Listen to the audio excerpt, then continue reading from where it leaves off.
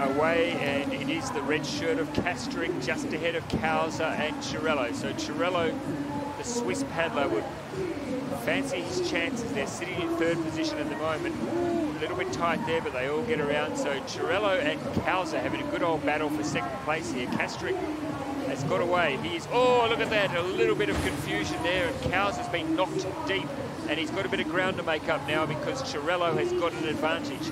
Kauser got shunted out of the way by Titouan and Kastrick. So Kastrick in front, Chirello sitting second. Is Kauser going to make a move for Chirello? Is he going to go after him? Let's see. They're going to go to the same side of the course, are they? Yes. Kauser tries his best. He's trying to get under him. Meanwhile, Kastrick is away. Kauser gives up. He said, no, today is your day, Gilindo Chirello. I'll let you go through, and I'll do a bit of a victory lap here, Peter Kauser. He's all smiles, though. A lot of fun, the kayak cross.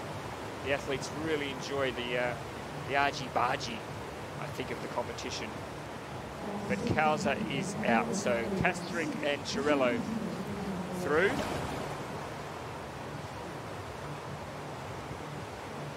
Now you can see, looking at the start, I think if you are on the, as you face the water, the left-hand side of the platform, I think you do get a bit of a start with that current from the water. It probably gives you just a little advantage.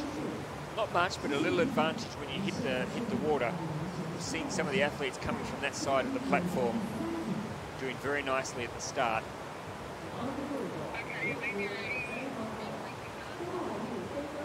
Oh, hang on a minute. Did he? No, Chirello, he didn't take his hand off his paddle, did he? Ooh, no, he's gone through. So you're not allowed to take your hand off the paddle and move the gate. But I think he was okay. I think these tired old eyes.